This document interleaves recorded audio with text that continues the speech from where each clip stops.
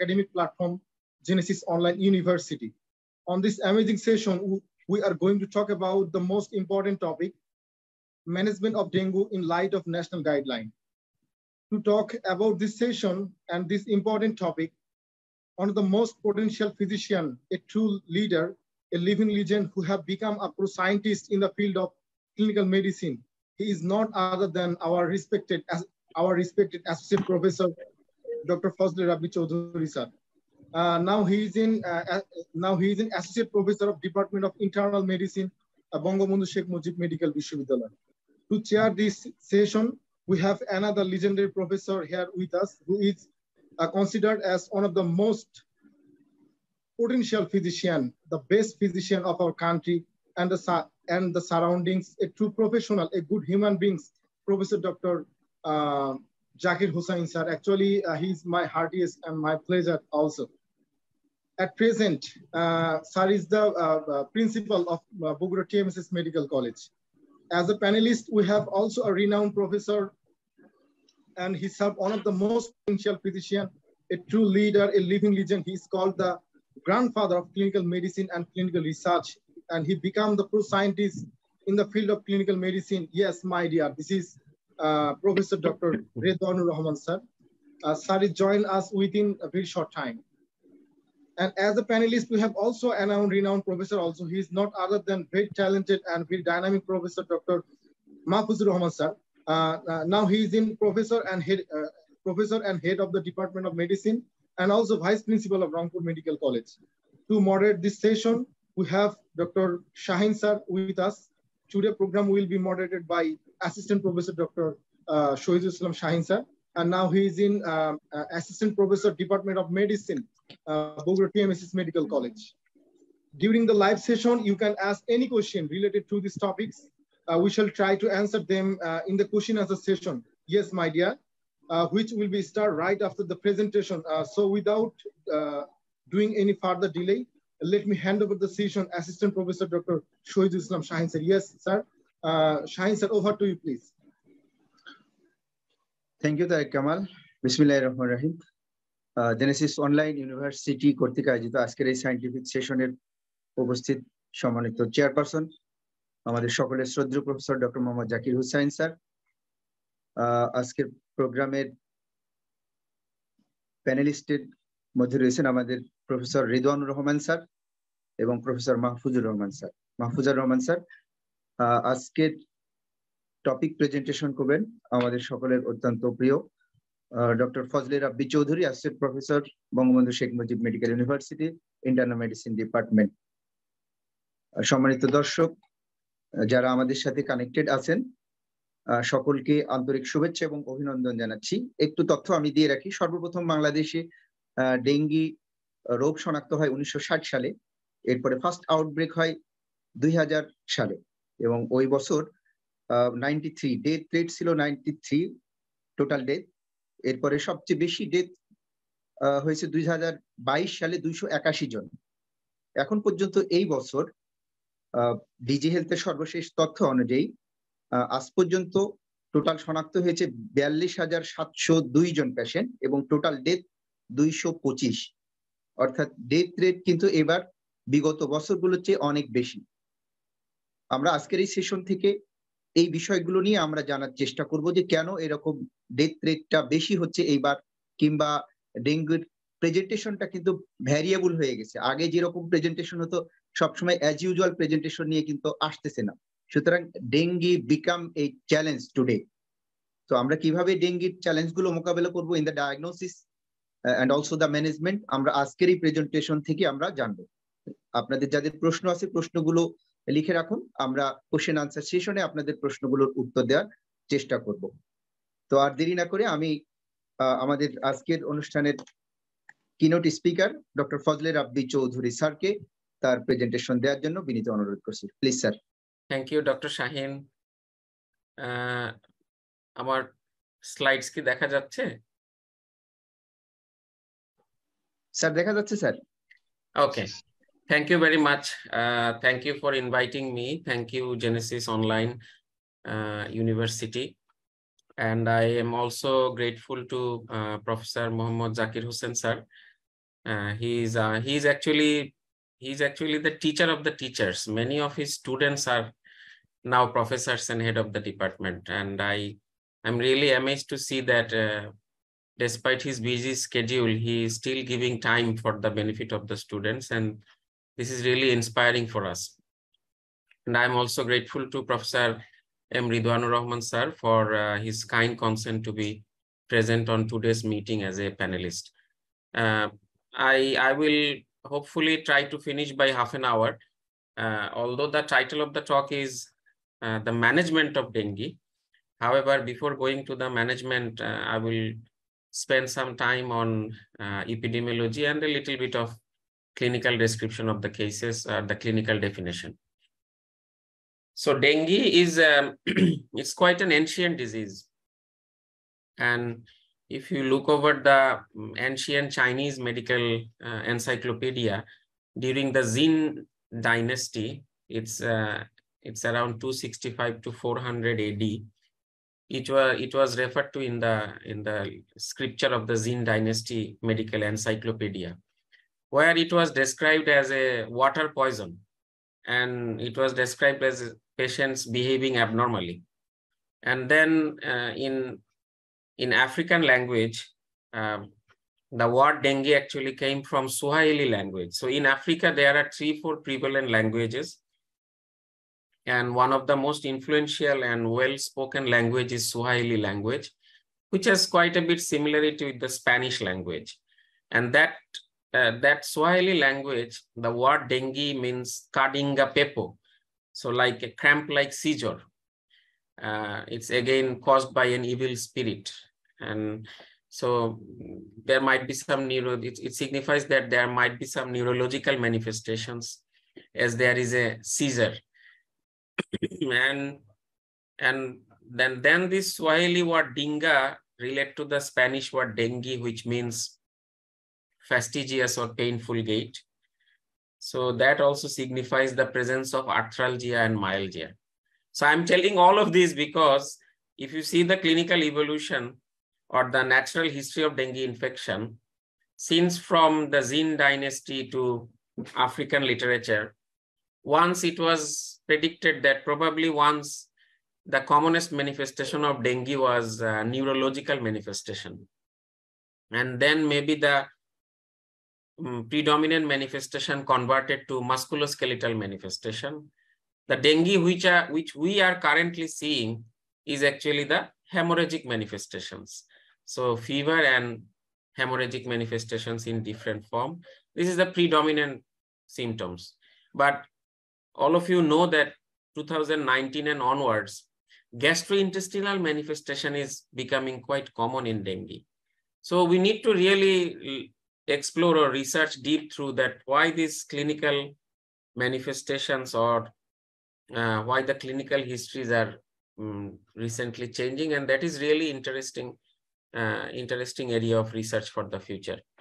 This gentleman is Sir Benjamin Rush. Dr. Benjamin Rush is an internist, and he first systematically described the outbreaks of dengue or the viral hemorrhagic fevers, starting from the French West Indies and so on, and also in America. And the first outbreak being described from French West Indies, the French Polynesia. And you will be amazed to know that still every year dengue outbreak goes on in French Polynesia. So dengue is quite ubiquitous, and it is really very hard to get rid of dengue, even though you take strict preventive measures. If you consider the vector biology, there are 4 strains. Aedes aegypti and Aedes albopictus are the main vector. Both of the vector has potential to spread the disease, and all the 4 serotypes have potential to make an epidemic outbreak. Infection with one serotype might give you lifelong immunity, or might give you immunity to other strains for 2-3 months because of the antibody complex, but not for long.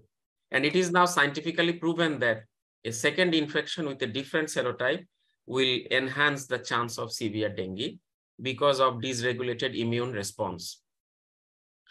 Dengue has 2 cycles, urban cycle and sylvatic cycle.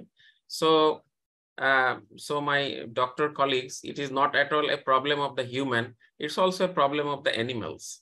So many monkeys, mongoose, and these sort of animals got dengue in the jungle, and many of them actually die due to dengue hemorrhagic fever or dengue shock syndrome. You might have, some of you might know the incidents of Sarawak rainforest in Malaysia, or the Indonesian rainforest incidents where there are outbreaks of dengue hemorrhagic and dengue shock happen in the monkeys and mongoose communities. So it has to separate urban and sylvatic cycle. So the problem of these two separate cycle is the zoonotic spillover. This is another really interesting area of research. Because of COVID now, we know that zoonotic spillover is very important, because we got COVID from possibly a spillover from pangolin or bat, or a Marscope spillover from camel. So there is always the chance of spillover, and here the spillover could be in a different form. So we know that there are 4 serotypes, and the serotypes prevalent in the animals might have got some mutation and make the serotypes more strong and can transmit to human, where many different varieties of sign symptom can happen and lethality can happen due to fitness, evolutionary fitness of the strain. So this is another really interesting area of research which needs more deep dig holes. This is one of my favorite slides where it depicts the natural history of dengue infection. And typically it has an incubation period of 2 to 7 days. So from 2 to 7 days, there are 3 stages: the viremia, the febrile phase, then the critical phase of 48 to 72 hours, and then the phase of recovery on convalescent phase. So when you enter during the viremia or the febrile phase, usually there are classical sign symptoms, but usually patients do not enter into dengue hemorrhagic fever or dengue shock syndrome. Although in recent time, we are getting many patients to develop dengue shock syndrome a little bit of early on day 4 or 5. But in a broad sense, still we really do not predict that a patient will admit in the hospital during the viremic phase. So when you see lots of pictures and videos in the media that patients full of dengue patients, the ward, and you will see lots of bed nets. Patients are being kept under the bed net. So this is really not necessary, because when the patient get admitted into the hospital, there are no more viremia left. They are actually in the non-viremic phase. They are in critical phase, or some of them are recovery phase. So there is no viremia, it is not really necessary to keep them under the mosquito net. তাদেরকে আর এত বেশি কষ্ট দেওয়ার দরকার হয় না. So if the patient is afebrile, you really do not need to keep them under the bed nets, because they are not a potential threat to the community. So when the fever subsided, the critical phase started, and the critical phase could last for 48 to 72 hours, where all the hemorrhagic manifestation, bleeding, fluid leakage, everything happens, and patient then some of them are transformed into dengue shock syndrome.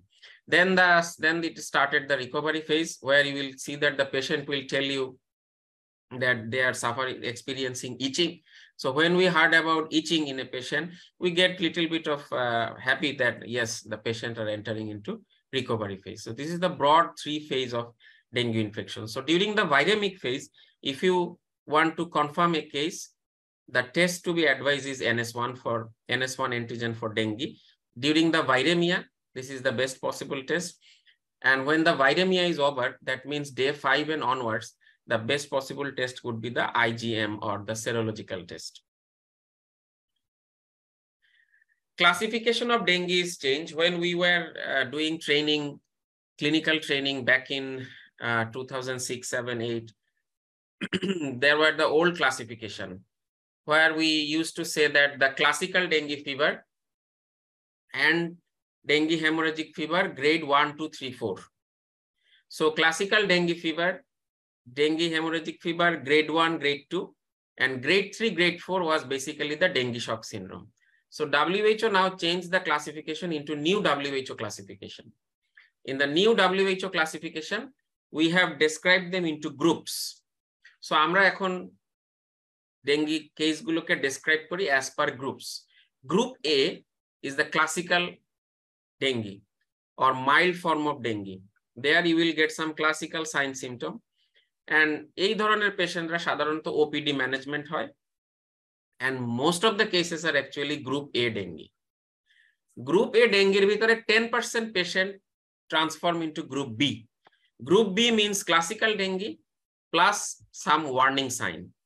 Warning, what are those warning signs? It is very, very important to know the warning sign. If we can spot a patient's warning sign, you can save his or her life. That's why it is very important to know the warning sign. What are the warning sign? Warning sign is the plasma leakage or fluid leakage, maybe in the form of ascites or effusion. Warning sign is a severe abdominal pain, tender hepatomegaly, any hemorrhagic manifestations, and these things are very important, because if these things are present in a patient, it becomes group B. এবং group B patient দের admission এর প্রয়োজন হয়. So warning sign গুলো জানা, I will come to those warning signs later. So warning sign জানা is very important. তাহলে group A classical dengue mild form, classical dengue fever sign symptom এর ভিতরে only 10% transfer into group B. Group B তে তার warning sign থাকবে signs of fluid leakage, abdominal pain, hepatomegaly, pleural effusion, those things, they are group B. Our group C is the dengue shock syndrome. Dengue shock syndrome দুই ধরনের হতে পারে, compensated shock, decompensated shock. The only difference between compensated and decompensated shock is the pulse and blood pressure. So compensated shock এর রোগীরা আপনারা পাবেন ওয়ার্ডে, তাদের blood pressure পাওয়া যাবে, still you can record the blood pressure, pulse is fast and feeble. Decompensated shock, pulse, blood pressure পাওয়া যাবে না. So absent BP and pulse, non-recordable BP and pulse, this is decompensated shock. Pulse BP পাওয়া যায় but still low in shock, that is compensated shock. তাহলে এটাকে দুই ভাগে ভাগ করা হয়েছে. Group A, B, C এর বাইরে there is another group which is completely different. They are expanded dengue syndrome. So expanded dengue syndrome হলো isolated severe organ impairment. Isolated severe organ impairment despite of any groups, despite of patient might not be in shock. তাহলে patient শকে থাকতে পারে, নাও থাকতে পারে, group A হতে পারে, B হতে পারে, C হতে পারে, they will experience an isolated severe organopathy. And those organopathy, I will come to the slides that what sort of problems you got. So the mortality is actually happening to expanded dengue syndrome cases. Probably this year lots of and last year we got lots of expanded dengue syndrome cases, and due to late identification of the cases, many patients are developing lots of complications and we are losing them. So this is আমাদেরকে মনে রাখতে হবে এই new WHO classification. Group A আউটডোরে manage হয়, group B classical ফিভারের সাথে warning sign থাকবে, এদের বেশিরভাগকেই অ্যাডমিট করা লাগে, এবং গ্রুপ C হলো dengue shock syndrome, compensated shock, decompensated shock, pulse BP non-recordable, decompensated, pulse BP পাওয়া গেলে compensated. And another group is severe isolated organopathy বা expanded dengue syndrome. Epidemiological perspective থেকে এটার কিছু ক্লাসিফিকেশন করা হয়। ডেঙ্গি ফিভারের তিনটা ক্লাসিফিকেশন বলা হয়, যে suspected dengue, probable dengue and confirm dengue. Suspected dengue কারা? Acute febrile illness of 2 to 7 days, classical sign symptom, headache, retroorbital pain, myalgia, rash. এখন আমাদেরকে নতুন করে we have to consider the gastrointestinal manifestations, vomiting, diarrhea. So এই ধরনের classical symptom থাকতে হবে, high index of suspicion থাকতে হবে, so period, population and place. তাহলে we know that there is a seasonality of dengue viral infection. Pre-monsoon and monsoon is the peak season. So July, August, September, October বা June থেকে September হলো pick. এই সিজনে এরকম যদি ক্লাসিক্যাল সাইন সিম্পটম থাকে, and if there is leukopenia, WBC count less than 5,000, thrombocytopenia, platelet count less than 1,50,000, or sudden rise of hematocrit by 10% from the baseline, so these seem a classical triad ta thakle we will consider them as suspected dengue. Suspected dengue কেসের যদি IgM positive থাকে, যদি এটা সেরোলজিক্যালি positive হয়, তাহলে আমরা তাকে বলি প্রবাবল ডেঙ্গি। আর যদি পিসিআর পজিটিভ হয়, পিসিআর করার সুযোগ নাই আমাদের, সো আমরা NS1 কে ধরে থাকি, NS1 antigen test. This is actually a modified PCR test, like a modified PCR test. So if NS1 positive, it is a confirmed dengue case. Dengue fever is usually high grade fever হওয়ার কথা. It's high grade, usually 100, 2, 3, 4 fever হবে. We really do not expect low grade fever in any viral infection as like as dengue. However, in recent time, last year, this year, we are also getting some cases with low grade fever and some GI symptoms coming out with NS1 positive or IgM positive. So anything could be happen, and the fever is usually it has a biphasic pattern. So কারো কারো ক্ষেত্রে আপনারা দেখবেন যে প্রথম 2-3 দিন জ্বর ছিল, তারপরে ওনারা বলছেন যে 1-2 দিন জ্বর নাই, তারপরে আবার জ্বর আসছে। So it can be also a বাইফেজিক pattern. র্যাশেরও characteristics difference আছে as per time. So during the ভাইরেমিয়া, যখন ভাইরেমিক ফেজ বা ফেব্রাইল ফেজ থাকে, usually there is diffuse flushing or fleeting এরাপশনস থাকে, ডিফিউজ ফ্ল্যাশ থাকে। আপনি চেস্টে বা ব্যাক অফ দা বা front of the চেস্টে thumb print পাবেন। আপনি থাম্ব দিয়ে চাপ দিলে, হ্যান্ড দিয়ে দেখবেন আপনার ফিঙ্গারের ইমপ্রিন্ট বসে গেছে একটা ফ্ল্যাশের উপরে সাদা দাগ। এইটা দেখলেই আমরা বুঝি this is probably dengue. This happens during the viremic phase. In critical phase, patient develop typical maculopapular or rubelliform fatigue. So typical maculopapular or fatigue যেটা সেটা হলো during the critical phase, and during the defervescence phase or convalescent phase, patient develops a confluent erythematous rash. আমরা এটাকে বলি islets of white in sea of red, মানে সমস্ত শরীরটা লাল হয়ে গেছে, মাঝে মাঝে থোকা থোকা সাদা সাদা এরিয়া, এবং ইচিং। In addition to itching, then we think that এটা অনেকটা এরকম এই ছবিটার মতো লাল লাল সমুদ্রে ছোট ছোট white island. So this signifies that probably they are into recovery phase or convalescent phase. ঠিক তেমনি ডেঙ্গি হেমোরেজিক ফিভারেরও একটা ক্লাসিফিকেশন আছে। So suspected dengue hemorrhagic fever, the difference is apart from the other sign symptoms সাথে in addition there will be positive tourniquet test, and there will be bleeding manifestations in the form of petechiae, ecchymosis, purpura, or bleeding from any mucosal surface. Platelet count will be less than 1 lakh, and hematocrit will be more than 20% of the baseline. এটা হলো dengue haemorrhagic ফিভারের suspected কেসের definition. Again, so and so, if there is serologically positive, so if the IgM is positive, then it is a probable case. And if the NS1 is positive in any sample, not only in blood, in any sample, then it's a confirmed case. Amra IgG দিয়েও, we all know that IgM is the marker of primary infection and IgG is the marker of secondary infection. কিন্তু IgG কেও as a marker of primary infection হিসেবে you can use it. If you know the titer, if the titer is more than 1:1280, then it also signifies a primary infection. If the IgG titer is also that much highly raised, more than 1:1280, that also signifies a primary infection. Unfortunately, আমরা যে report গুলো পাই, এটা পাই positive and negative, so আমরা IgG কে ওইভাবে utilise করতে পারি না to spot the primary infection, but still to know the IgG status is very important, because ওই যে আমরা অলরেডি জানি যে if someone is previously infected and subsequent infection with a different strain can make the case severe dengue. So কারো যদি IgG positive থাকে এবং তার যদি নতুন করে NS1 পজিটিভ হয় বা IgM পজিটিভ হয়, তার সিভিয়ার ডেঙ্গি হওয়ার প্রবাবিলিটি অনেক বেশি থাকবে যদি সে ডিফারেন্ট সেরোটাইপ দ্বারা এবার আক্রান্ত হয়ে থাকে। সো তার ক্ষেত্রে you have to be very cautious, you need to be extra cautious. Dengue shock syndrome আমি বলেছি, compensated decompensated shock, and what is the only prime difference, and the expanded dengue. So there will be severe organ involvement by isolated organopathy.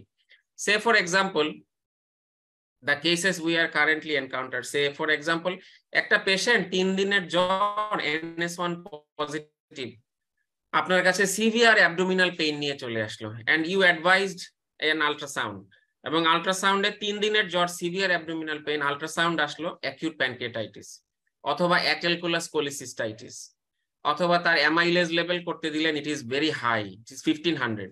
So these are actually expanded dengue case.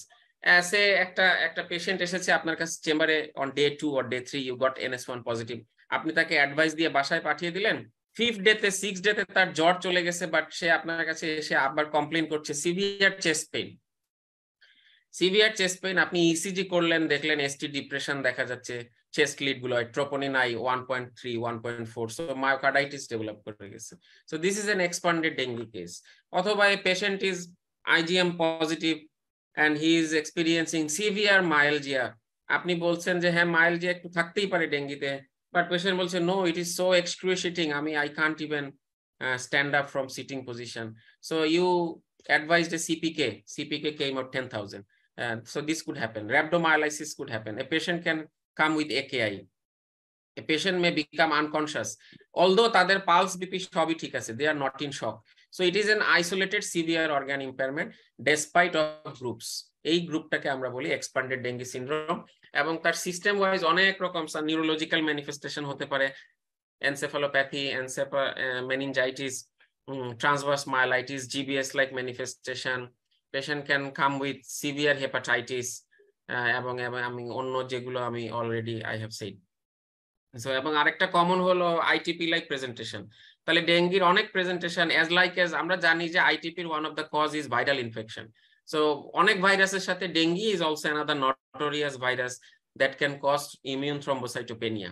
এবং একটা গ্রুপের patient আছে সব ঠিক হয়ে গেছে, everything is fine but platelet count is not recovering. So that patient might develop ITP due to dengue. So you have to be very cautious about those things, and they can be considered as expanded dengue syndrome. Optic neuritis niye ashte pare, blurring of visions, macular hemorrhage, even post-infectious fatigue syndrome, depression, psychosis, they can also considered as expanded dengue syndrome.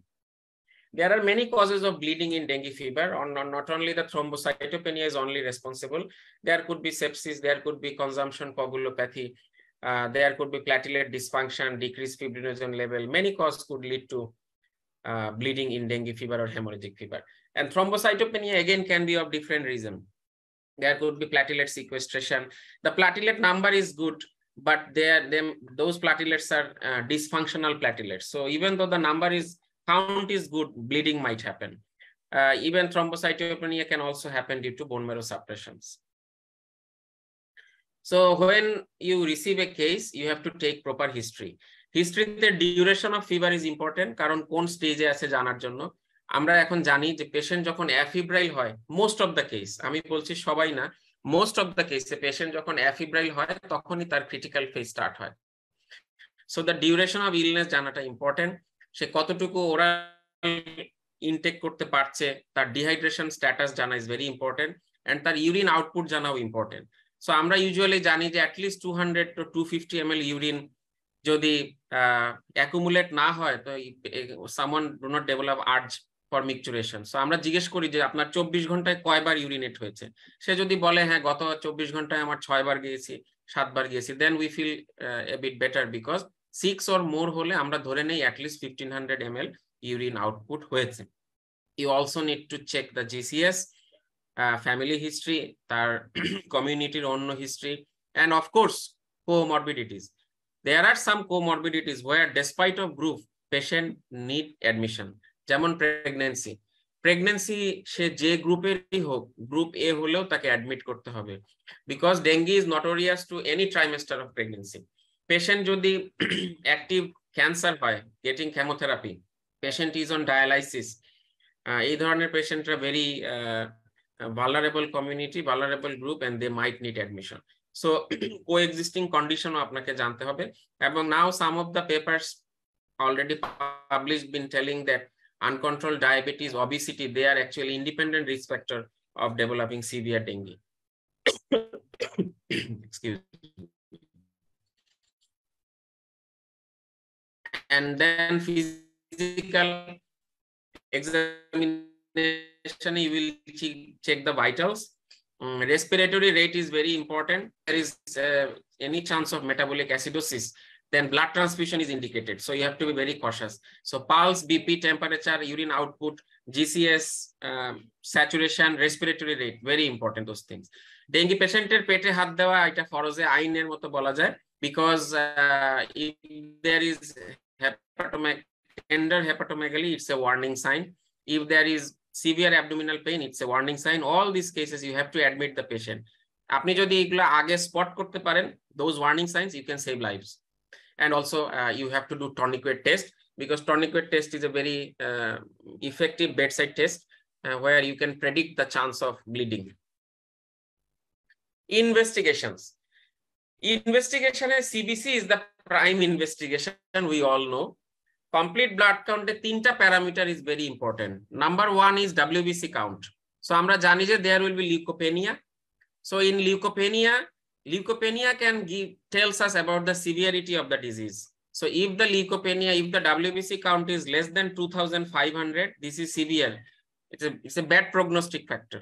So if you get, so WBC count দুই ভাবে help করে। একটা হলো bad prognostic factor হিসেবে help করে, and patient recover করছে কিনা এটা বোঝার জন্য হেল্প করে। So আপনি ডিসচার্জ করার আগে you have to check the WBC count.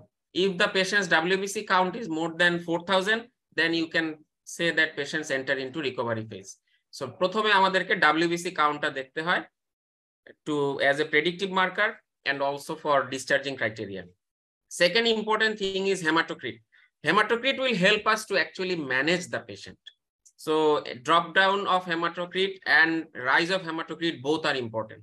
তাহলে আমরা প্রেডিক্ট করি হেমাটোক্রিট বাড়তে থাকবে, প্ল্যাটিলেট কমতে থাকবে, প্যারাবোলার মতো।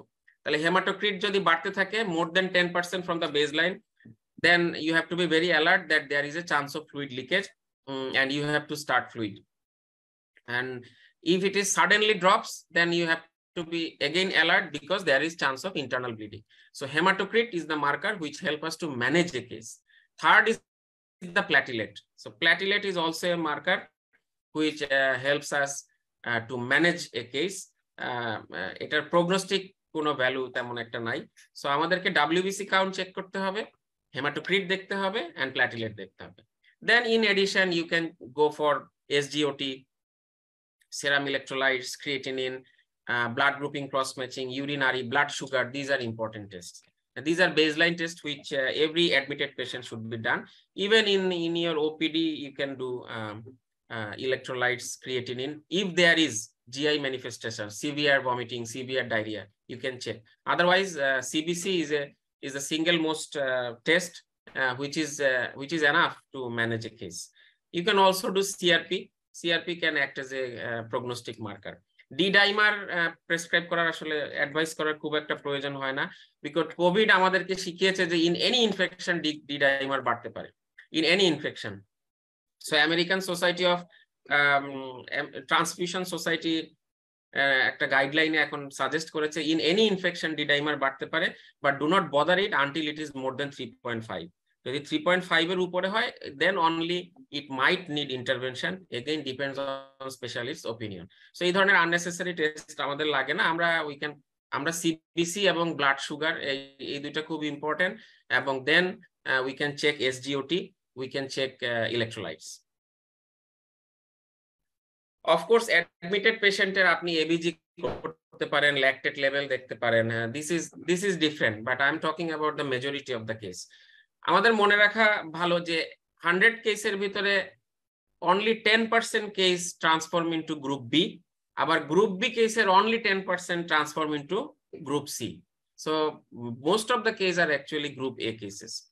ডায়াগনোসিসের জন্য ওয়েল ইন দ্য ভাইরামিক ফেজ আমরা NS1 করব। First 3 days or 4 days is the ideal time. এবং যখন এফিব্রাইল হয়ে যাবে in duration day 5 and onwards IgM production start হয়। আর ভাইরামিক ফেজে আমাদের জন্য best possible test is NS1, but if you advice all of them I don't see really many harm, because the status of IgG জানাটাও important, because it will ring the bell that the patient mite develop progress two severe dengue. IgM একবার positive হলে it can be positive up to 3 months, এটা আমাদের মাথায় রাখতে হবে। এবং IgG একবার positive হলে এটার সেরো কনভার্সন কখন হয় we still don't know, it mite remain positive even years after years. So again, what are the hospital admission criteria? The warning sign er kotha bolchilam, the warning signs. So warning sign e ami jeta bolechi abdominal pain or tenderness, very important factor. Persistent vomiting, persistent erratic vomiting hole patient, you might need patient ke admit kora lagte pare. Clinical sign of fluid accumulation, mucosal bleeding, if patient become very restless or very fatigued, patient ke admit kora lagte pare, this is a warning sign. And hepatomegaly more than 2 cm. Laboratory warning sign, jodi suddenly a hematocrit bere jay more than 20% from the baseline, or rapid drop of platelet count 50,000 or below hole, this is a warning sign and patient might require admission. There are some other warning signs like spontaneous bleeding independent of the platelet count, ami eta already bolechi, and also some coexisting conditions like pregnancy, uncontrolled diabetes, এবং অনেক সময় social সার্কামস্টেন্সেও পেশেন্টকে admit করা লাগতে পারে, বিশেষ করে যারা উপজেলা জেলায় কাজ করেন। আপনি যদি দেখেন একজন এল্ডারলি পেশেন্ট, সে আপনাকে দেখাতে আসছে, আপনি তাকে ডিসচার্জ করে দিলে তার আবার সেই রিমোট এরিয়া থেকে আসার হয়তো আর সম্ভবই না, এই ধরনের সোশ্যাল সার্কামস্টেন্স হলেও কিন্তু আপনি অনেক সময় ভর্তি রাখতে পারেন। or those who do not have any caregiver, you might need to admit the patient. So how will we treat a case? So OPD case jeta group A case, er OPD management, it's a home care based management, adequate bed rest niben, adequate fluid intake hobe, fluid khali plain water bolle hobe na, you can take any sort of fluid, seta khabar saline hote pare, normal water hote pare, juice, drink, dab water, etc., soup, sob mile, because if you only suggest plain water, then there is a chance of electrolyte imbalance. That's why we suggest mixed cocktail of liquids or fruits, এবং এটা encourage করতে হবে। And paracetamol is the treatment of option. Paracetamol 1 gram 6 hourly you can advise, even if there is no fever but the patient suffering from headache or myalgia or arthralgia, paracetamol will work. So paracetamol maximum you can give 1 gram 6 hours. Despite that, there are some symptomatic complaints, like in case of severe headache, you can advise prochlorperazine, Stemetil. If there is severe vomiting, you can advise antiemetics, but you should not prescribe any steroids or NSAIDs in group A cases. যদি কোনো patient aspirin clopidogrel পেয়ে থাকে, এটাকে সাময়িক hold রাখা ভালো until the patient recovers. যদি কেউ অ্যান্টি হাইপারটেনসিভ পেয়ে থাকে, সেটাকেও সাময়িক হোল্ড রাখা ভালো until the patient recovers. So এই ধরনের পেশেন্ট, যেটা মেজরিটি অফ দ্য পেশেন্ট আমাদের চেম্বারে আসতেছে, আউটডোরে আসতেছে, এই পেশেন্টদেরকে কি অ্যাডভাইস দিব যে when they should approach to hospital? This is very, very important, that when they should be alert and approach to hospital. So if there is any bleeding, in terms of petechiae, ecchymosis, এই ধরনের bleeding হলে সে কিন্তু group B তে transform হচ্ছে। So the patient must come to see the doctor. If there is erratic vomiting, হেমাটোকেজিয়া, হেমাটোমেসিস, menstruation, অনেক female বলে যে sir আমার তো তারিখ ছিল না মেনস্ট্রেশনের, বাট আমার হঠাৎ করে মেনস্ট্রেশন শুরু হয়ে গেছে, দ্যাট ইজ কিন্তু একটা ওয়ার্নিং সাইন, এবং she must come to you and might require hospital admission. If there is severe abdominal pain, frequent vomiting, if the patient become confused, pale, cold, clammy skin, মানে BP drop করে যাচ্ছে, difficulty in breathing, metabolic acidosis developmented chance আছে, so in that case they should rush to hospital for admission. Again the warning sign, আমি বারে বারে warning sign বলছি because আপনারা আজকে যদি এই warning sign টুকু মাথায় নিয়েও যেতে পারেন, you can spot a severe patient early and you can save lives. So severe abdominal pain or tenderness, persistent vomiting, clinical fluid accumulation, mucosal bleeding, restlessness or very lethargic, tender enlarged liver, sudden rise of hematocrit or sudden drop of platelets. যদি 20% of the baseline rise করে যায় hematocrit or 50,000 বা তার নিচে platelet নেমে যায়, all are warning sign and the patient should be admitted. Now managing the group B case. So group B case আমরা ধরে নেই যে বেশিরভাগ ক্ষেত্রে এই পেশেন্টরা অলরেডি গট অ্যাডমিটেড, তাহলে অ্যাডমিটেড পেশেন্ট হলেই তাকে ফ্লুইড দিতে হবে। যে পেশেন্ট অ্যাডমিট হয়েছে গ্রুপ বি, তার একটা মেইনটেনেন্স ফ্লুইড লাগবে। So maintenance fluid crystalloid, colloid, অনেক রকম অপশনস আছে, but you always choose crystalloid because head-to-head trial have said us that crystalloid fluid is good enough to manage a case. তাহলে normal saline, Ringer's selected, Hartmann, অনেক রকম options আছে, but এগুলো তো composition, বডির ফ্লুইড কম্পোজিশনের সাথে close match করে তৈরি করার চেষ্টা করা হয়েছে। So Ringer's selected, Hartmann is expensive, so you can comfortably choose normal saline. এবং নর্মাল স্যালাইন কিভাবে দিবেন, একটা গ্রুপ বি কেস, তার group be patient usually require fluid for 48 to 72 hours maximum 48 hours, এর বেশি ফ্লুইড লাগে না। এবং গ্রুপ বি কেসে হলো ব্লিডিং ম্যানিফেস্টেশনস আছে, হচ্ছে ওয়ার্নিং সাইন গুলোর যে কোনো একটা আছে। তাহলে এই আমরা পেশেন্টদের সাধারণত নাথিং বাই মাউথ করি না, if there is no severe abdominal pain or other কন্ট্রাইন্ডিকেশনস। So patient oral intact করতে পারবে, but still you need to put the patient into fluid therapy, and this fluid therapy আপনি ml per kg হিসাব করেও দিতে পারেন, which is little bit of confusing and complicated. So we clinicians actually prefer the Holiday Sagar method. আমাদের national গাইডলাইনেও Holiday Sagar method কেই encourage করা হয়েছে। It is very easy to calculate. প্রথম 20 কেজির জন্য 1500 ml এবং তারপর প্রতি কেজির জন্য 20 ml. So say for example, if a patient's weight is 60 kg, তাহলে সে প্রথম 20 কেজির জন্য 1500 ml, পরের 40 কেজির জন্য 20 ml per kg, মানে 40 দুগুণে 80, 800, 1500 আর 800, 2200, around 2000 ml. এটার সাথে আমাদের ন্যাশনাল গাইডলাইন বলে যে 5 to 10% আপনি অ্যাড করতে পারেন, considering the insensible loss, but I personally say that better to be conservative, because আমাদের পেশেন্ট যদি ওরাল ইনটেক করতে পারে, মুখে খেতে পারে, then ওই 5% অ্যাড করার প্রয়োজন হয় না। So this fluid needs to be given in 24 hours. So এটা আমরা ইউজুয়ালি আমরা 1.5 থেকে 2 লিটার এভাবে 2 লিটার ক্যালকুলেট করে 24 আওয়ার্স এর আমরা মেইনটেনেন্স ফ্লুইড দিয়ে দেই, and it usually requires for 48 hours, then patient go into the recovery phase. This maintenance fluid calculation is also important, because আপনি যখন গ্রুপ সি বা শকের পেশেন্ট ম্যানেজ করবেন, সেই ম্যানেজমেন্টের স্টেপ ডাউনও করার সময় এই মেইনটেনেন্স ফ্লুইড থেরাপির calculation is also important. So now we'll move to group C, how we should manage a case of group C. Group C ম্যানেজমেন্টের fluid therapy, you always go back to the chart or book. এখানে লজ্জা পাওয়ার কিছু নাই, if you are confused you always check the chart or fluid. তাহলে আমাদের compensated শক, মানে এখানে blood pressure পাওয়া যাচ্ছে, pulse fast and feeble, but blood pressure is low, say blood pressure is 80-60, 60-50, this type of blood pressure. So এই ধরনের compensated শকে আমরা fluid challenge করি first বোলাসে crystalloid 5 to 10 ml per kg within 1 hour আমাদেরকে দিয়ে দিতে হবে, 5 to 10 ml per kg within 1 hour. এটা হলো ফার্স্ট বোলাস চার্জ করা। মোর দেন 95% পেশেন্টই কিন্তু ফার্স্ট বোলাস চার্জ করার পরে তার বিপি উঠে যায়। This is our experience. In very few cases you need to go for second bolus or colloid or volume expander. তাহলে আপনি ফার্স্ট বোলাস দিবেন 5 to 10 ml per kg, within 1 hour দিয়ে দিতে হবে। উইদিন 1 আওয়ার দেওয়ার পরে you check the clinical status and CBC. If there is improvement, then you de-escalate to 3 ml per kg in 2 to 4 hours. Then you go for the maintenance fluid therapy. আপনি যদি 10 ml এ first bolus দিয়ে থাকেন, তাহলে improve করে গেলে 7 ml per kg in 1 to 2 hours, 5 ml per kg in 2 to 4 hours, 3 ml per kg in 2 to 4 hours.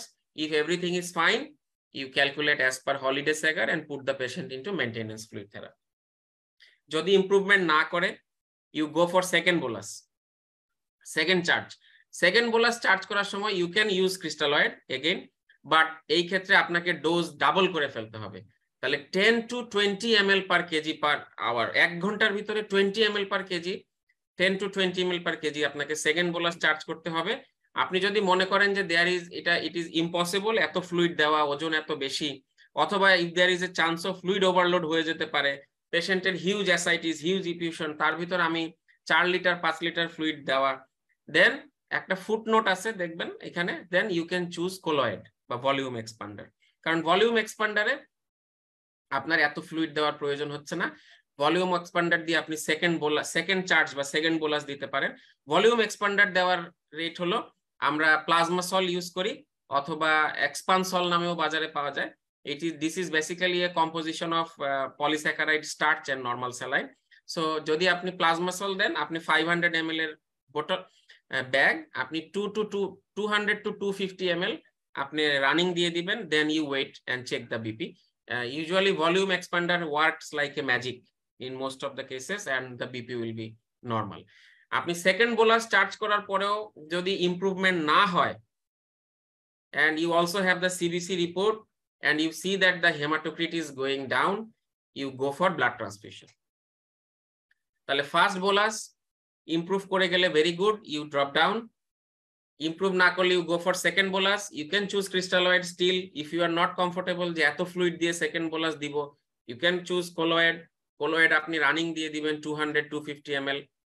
if it is fine then you again go back to crystalloid 7-5-3 holiday segare maintenance. যদি still second bolus charge করার পরেও পেশেন্টের improve না হয়, this is fluid resistant shock and you must blood transfuse. You must go for blood transfusion. So what will be in case of decompensated shock? Profound shock, non-recordable BP and pulse. So the only thing is আপনাকে অনেক বেশি fluid দিতে হবে কম সময়ের ভেতরে। তাহলে আমরা ওখানে দিয়েছিলাম 5 to 10 ml 1 ঘন্টার ভেতর, এখানে আপনি দিবেন 10 to 20 ml হাফ এন আওয়ারের ভেতর, অনেক বেশি fluid. So you give 10 to 20 ml of fluid within half an hour. First bolus charge করবেন, crystalloid দিয়ে করতে পারেন। Then again you check for improvement, clinical assessment and CBC. If there is improvement, which happen in most of the cases, our personal experience, I'm sure sir experience, most of the 97-98% patient improve করে যায় first bolus এর পরেই। Pediatric population is different. Today we are talking about managing an adult case. Pediatric case manage is very difficult, very complicated, এবং সেখানে অনেক বেশি volume expander use করা হয়। So I am talking about adult case. So you go for first bolus 10 to 20 ml within half an hour. If there is no improvement, you go for second bolus. You use colloid or plasmasol or volume expander. You check the hematocrit, clinical assessment. If still there is no improvement, go for blood transfusion. If there is improvement, you go to crystalloid 10-7-5-3 holiday Segar maintenance. Put him in fluid for 48 hours. So this is the basic mechanism of fluid management, compensated and decompensated shock. But I suggest that you always go back to chart or book if there is any confusion. How to assess? There are 7 parameters to assess: the GCS, capillary refill time, extremities, peripheral pulses, heart rate, blood pressure, respiratory rate, and urine output. Monitoring fever clinical well-being is very important, along with that to check the pulse pressure ta abar wide hocche kina, that is a good sign. Tar urine output dekha, oral intake dekha, and hematocrit will guide you, and WBC count will guide you that the patient is improving or not. What are the indication of blood transfusion? Refractory shock. I have already said refractory shock is the indication of blood transfusion. If there is any overt bleeding, it is an indication. A sudden or significant drop of hematocrit is the indication. And if there is metabolic acidosis, these are the indication of blood transfusion. So WHO now platelet transfusion থেকে অনেক বেশি conceptually সরে আসছে। এখন বলা হয় যে platelet transfusion এর খুব একটা রোল নাই। If you want to really transfuse, you do transfuse blood transfusion. Platelet transfusion is only indicated in certain specific cases, which I will come shortly. So dengue hemorrhagic fever বা severe hemorrhage manage করতে গেলে also you should use IV H2 blocker.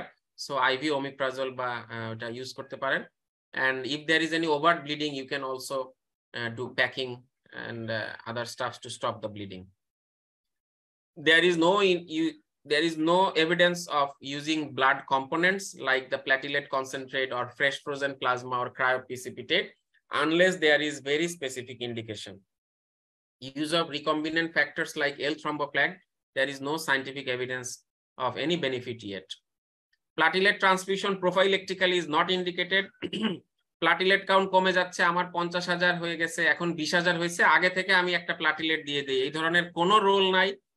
No prophylactic platelet transfusion, এবং it can be only considered in case of very severe thrombocytopenia. তাহলে what is very severe thrombocytopenia? So এখানে American and British school of thoughts এর difference আছে। Very severe thrombocytopenia ব্রিটিশরা বলে 10,000, আমেরিকানরা 20,000, our national guidelines say 20,000. So যদি কারো count below 20,000 এ আসে, you can transfuse platelet. তাহলে below 20,000 platelet আসলে you can transfuse platelet despite bleeding. But যদি bleeding হয়, if there is any bleeding manifestation, then you can decide what you will do. You can transfuse blood, not platelet, blood transfusion. And also if you need to do any immediate surgical procedure, তাহলে যে কোনো surgical procedure করতে গেলে আমরা জানি যে platelet count 50,000 and above রাখতে হয়। সে কারো ইমার্জেন্সি সিজারিয়ান সেকশন লাগলো, কোনো এমার্জেন্সি অ্যাক্সিডেন্ট হয়ে গেল, ট্রমা অ্যাক্সিডেন্ট ম্যানেজমেন্ট, এইসব ক্ষেত্রে প্ল্যাটিলেট দিয়ে 50,000 করে অপারেশন করতে হবে। Steroid, the role of steroid is still controversial. We really do not know the any evidence of benefit of steroid in adults, but there are certain in conditions যেখানে steroid ব্যবহার করা হয়, যেমন dengue optic neuritis, dengue encephalitis, dengue transverse myelitis, dengue myocarditis, dengue pericarditis, এইসব ক্ষেত্রে steroid ব্যবহারের role আছে। In case of pediatric population, there are two big RCT যারা বলছে যে there are some benefit of using steroid in refractory shock. এর জন্য আমাদের অনেক পেডিয়াট্রিশিয়ানরা less than 16 years এর বয়সে যাদের রিফ্র্যাক্টরি শক থাকে, ওই যে রিফ্র্যাক্টরি শক মনে রাখতে হবে, এইসব ক্ষেত্রে IV মিথাইলপ্রেডনিসোলোন ব্যবহার করা হয়। There are two big studies published from Sri Lanka. Otherwise in adult, there are very limited indication of using steroid, and there is no convincing rationale of use. Rather, you can go to those who are interested, you can read the Cochrane review for use of steroid in dengue, এবং সেই Cochrane review বলছে যে there are a number of potential side effects can happen if you use steroid, like the risk of GI bleeding can increase, there could be hyperglycemia and immunosuppression. Head-to-head trial আমি আগেই বলেছি crystalloid versus colloid both are good. You can comfortably use normal saline in most of the cases. যদি অনেক বেশি diarrhoea থাকে পেশেন্টের, তাহলে সেই ক্ষেত্রে আমরা কলেরা স্যালাইনও ইউজ করতে পারি, because you have to maintain the, you have to balance the potassium loss. L thrombopag আমি বলেছি there is no role, only একটা phase 2 ছোট RCT হয়েছে so far, and they haven't found any convincing evidence. We have to wait. Papayar কোনো role নাই, it's a totally there is no evidence, and we have to wait for robust phase 3 RCT. Before that, use of papaya is really not indicated. Discharging criteria আমি already বলেছি যে clinical well-being is very important. You will see also the hematocrit and WBC count and vitals, whether it is stable or not, pulse pressure increase করে গেছে কিনা, এগুলো নিয়ে আমরা discharging criteria fix up করি। There are some good practice and bad practice. Good practice বলে লাগ নাই, আমি bad practice একটু বলি। This is probably my last slide. So একটা নন সিভিয়ার পেশেন্টকে বা গ্রুপে পেশেন্টকে আমি কি পরিস্থিতি হলে হাসপাতালে আসবে এটা না বলে যদি বাসায় পাঠিয়ে দেই, that is a bad practice. Use of NSAIDs and steroid in group A, group B dengue is a bad practice. IM injection দেওয়া in dengue, admitted dengue patients, thrombocytopenic patients is a bad practice. Blood sugar না দেখাটা একটা bad practice, এবং নন severe কেসকে শুধু fluid দেওয়াও একটা bad practice. অনেকেই আমরা গ্রুপে রোগীদেরকে স্যালাইন অ্যাডভাইস করে ফেলি, রোগীরাও এসে স্যালাইন নিতে চায়, but we fail to convince them, but you have to convince them, and that is giving saline is a bad practice.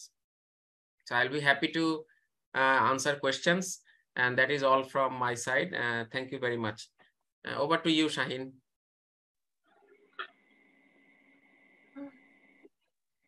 Thank you, sir. Thank you very much for your very nice and elaborate presentation.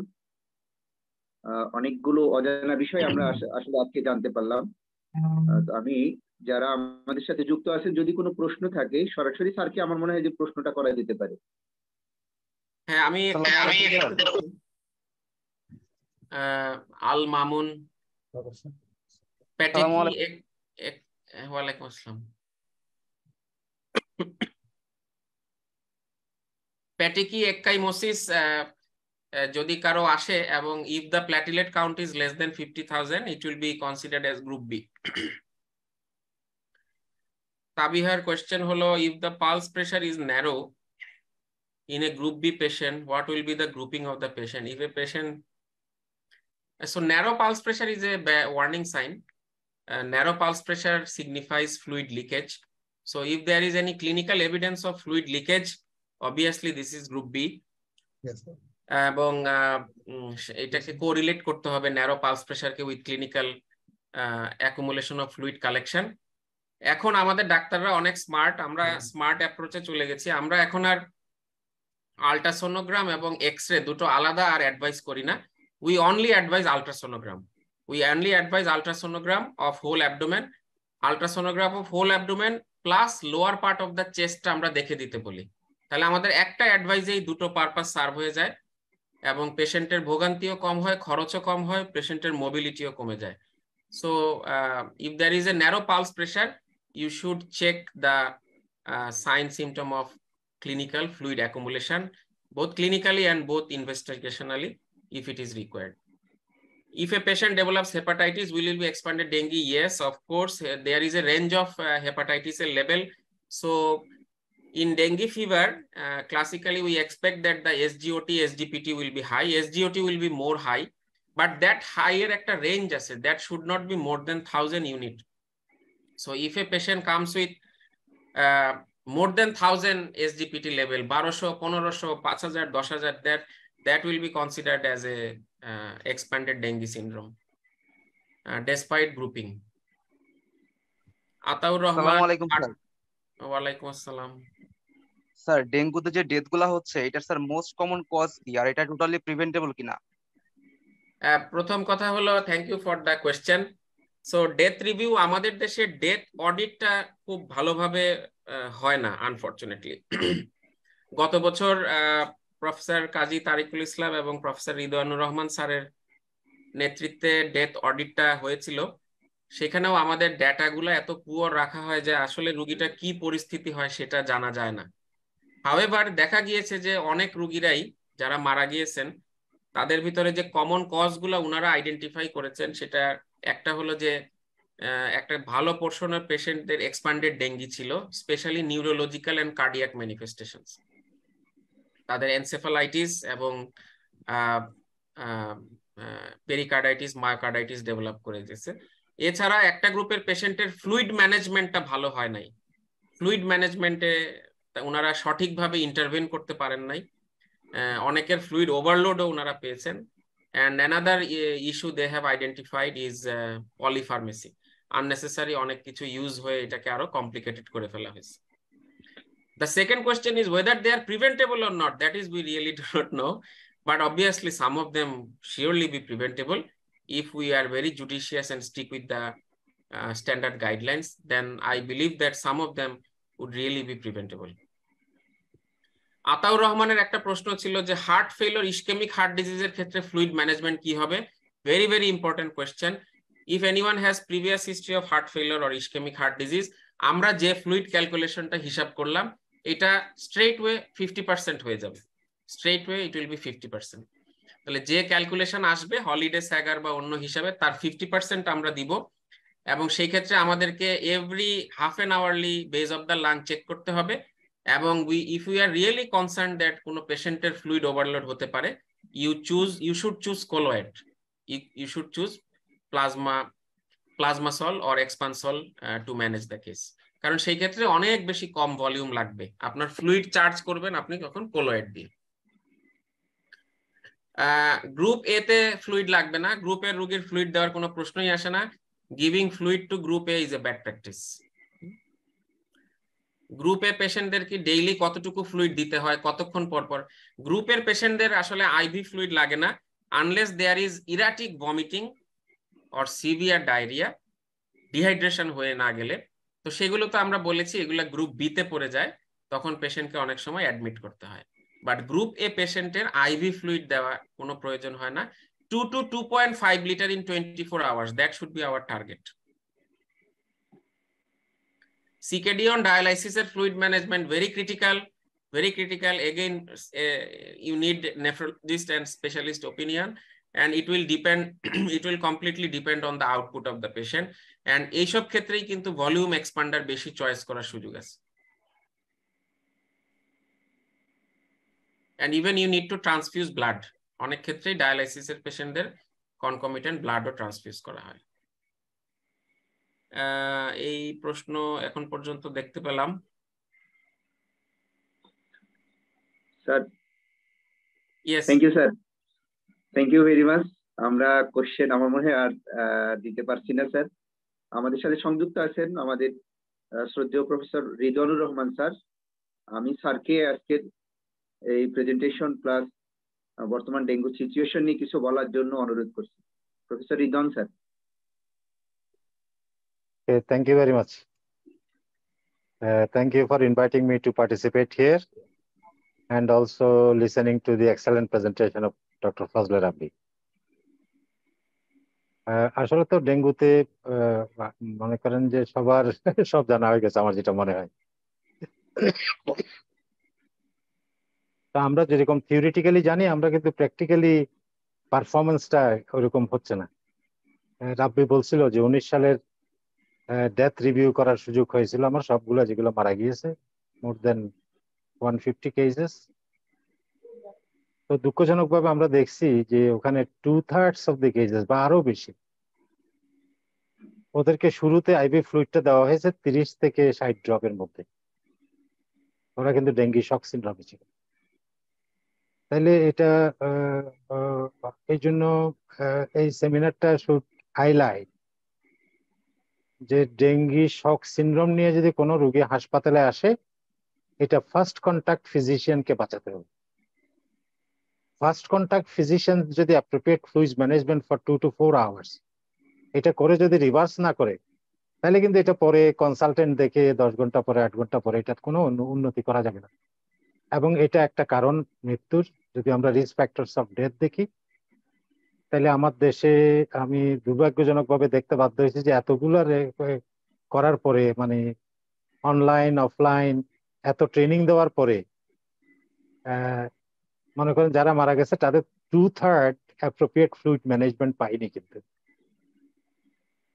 তো যেগুলো তো বলা হয়ে গেছে, মানে মনে করেন যে ক্লিনিক্যালি দেখার জন্য ডেঙ্গু তো হচ্ছে টোটালি অ্যাসিমটমেটিক থেকে can cause death, and the symptoms can range anywhere in between no symptom and death.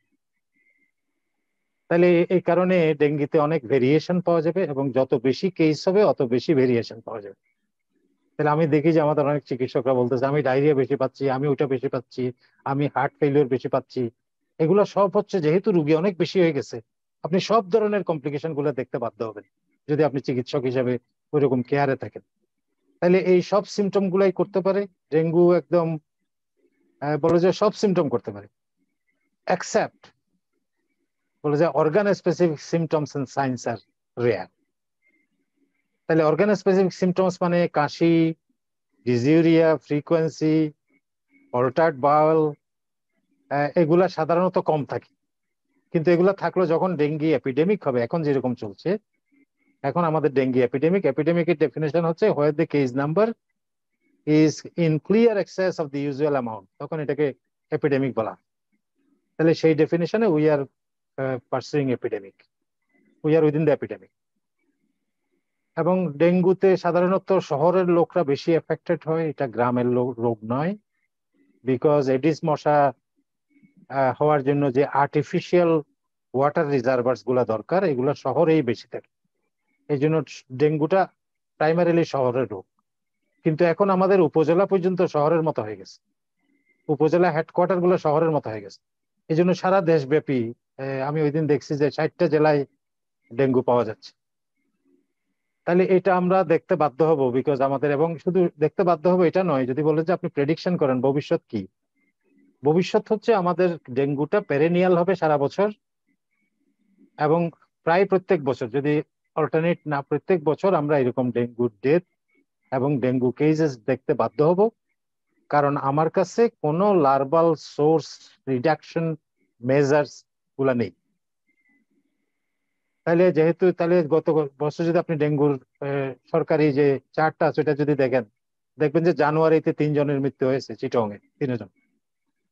ফেব্রুয়ারিতে মৃত্যু আছে, মার্চে আছে, এরকম প্রত্যেক মাসে। জানুয়ারিতে আগে কিন্তু হতো না, এখন কিন্তু জানুয়ারিতেও হচ্ছে, কারণ ওই ট্রান্সমিশন সাইকেলটা মেনটেইন হচ্ছে থ্রু আর্টিফিশিয়াল ওয়াটার রিজার্ভার্স।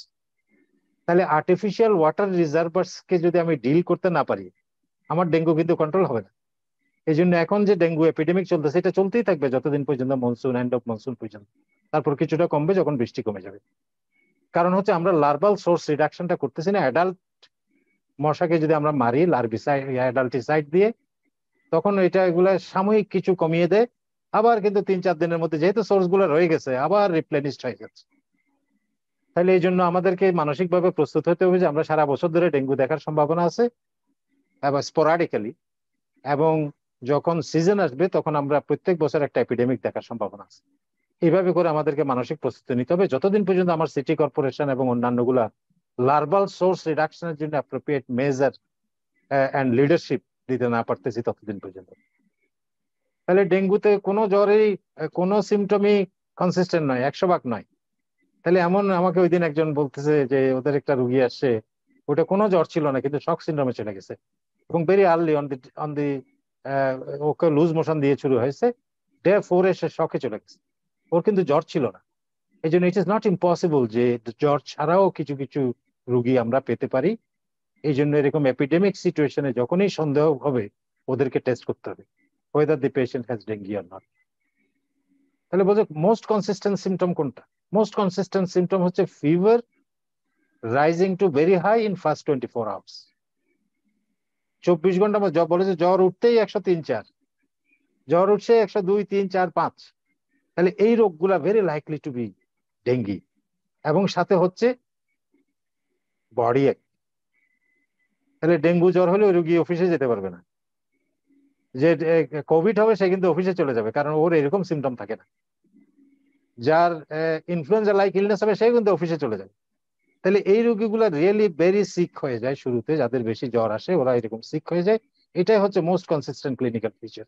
এছাড়া তো বাকি সবগুলা বলেছে। এবং অ্যাবসেন্স অফ সাইন্স মানে লোকালাইজিং সিমটমস, মানে অর্গান স্পেসিফিক সিমটমস ওদের থাকে না, যদিও কিছু রোগীর থাকতে পারে, কিন্তু এটা রিয়ারিটি, এটা কমন নয়। তাহলে কমন ডায়াগনোসিস হচ্ছে fever coming to very high in first 24 hours, severe headache, body এক, রেট্রোঅরবিটাল সহ যদি থাকে, এবং সাথে হচ্ছে absence of symptoms of organ specific disease, লোকালাইজিং symptoms of disease. তাহলে এটা যদি না থাকে এই সিজনে সবগুলাকে ডেঙ্গি ধরে নিয়ে আমাদেরকে চিন্তা করতে হবে।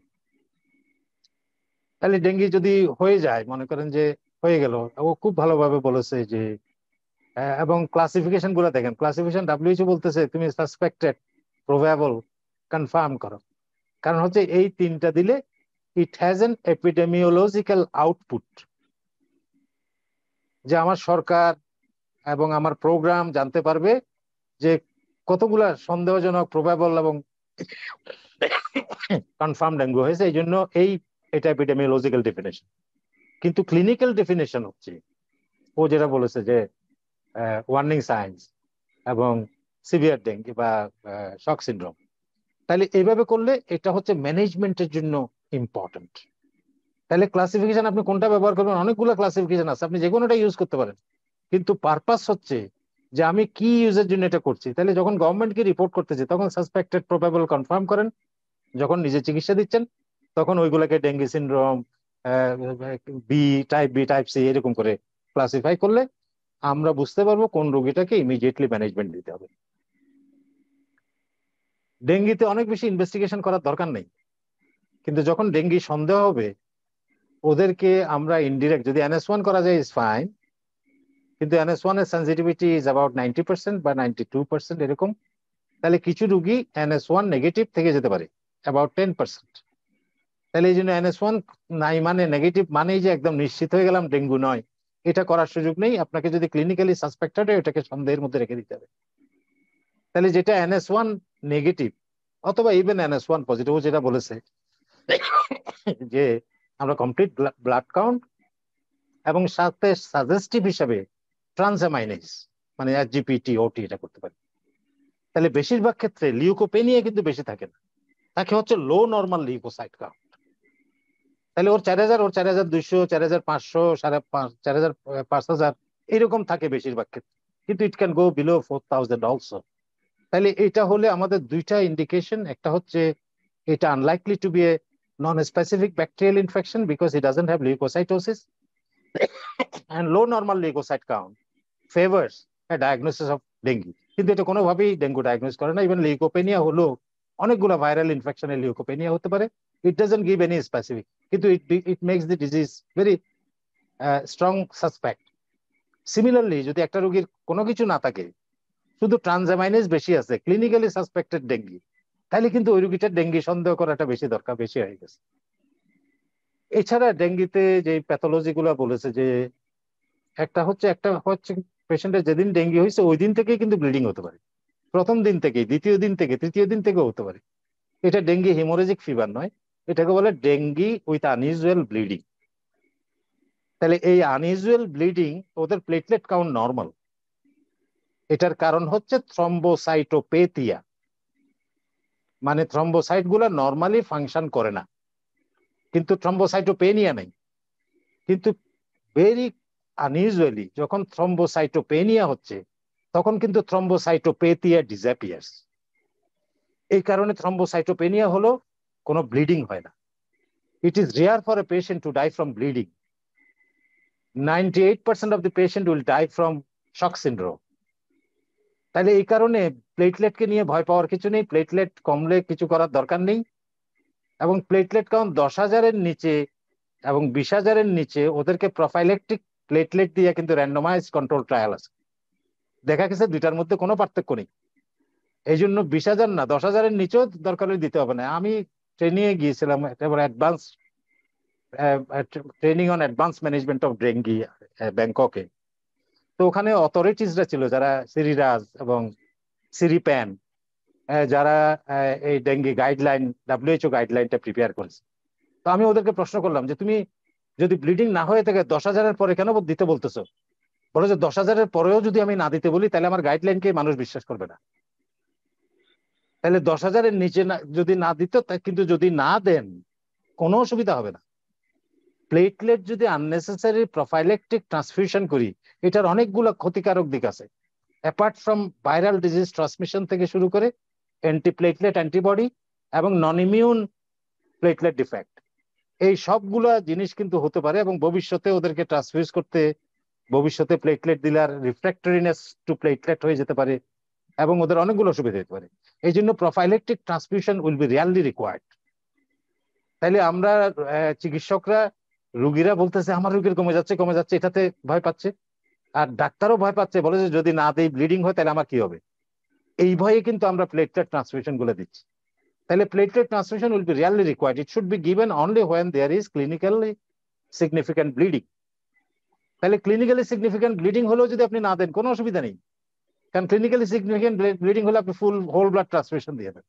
তাহলে platelet will be really required, এবং প্লেটলেটকে আমরা ভেরি ডিসকারেজ করব।